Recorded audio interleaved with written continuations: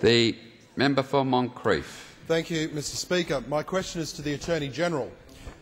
I refer the Attorney to the Australian Crime Commission's report, Organised Crime in Australia 2011.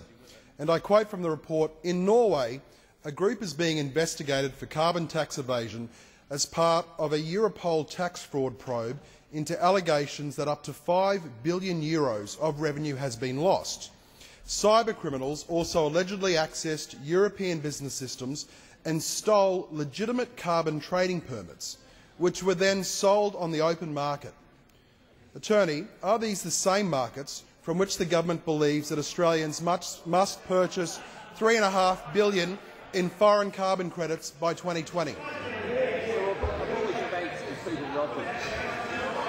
Order.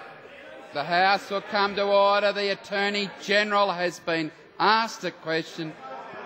Order.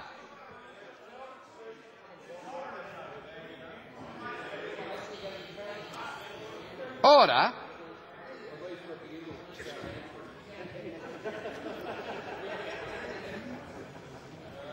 The question has been asked. I would have thought that those on my left might want to listen to the answer, having asked the question.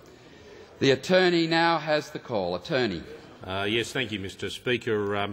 Members should be advised that the government was, of course, aware of that report in designing the regulatory framework that will apply to the arrangements that we are developing in Australia. There was some debate, I think, 5 to 6 weeks ago regarding the extent and the intensity of that regulatory framework, and indeed in many cases quite strong penalties that are being applied to prevent that sort of behaviour. So that information has been within the knowledge of the government. It has been taken into consideration in the design of the framework. In terms of the relevant markets that are part of that design, the relevant minister has advised the public of those matters.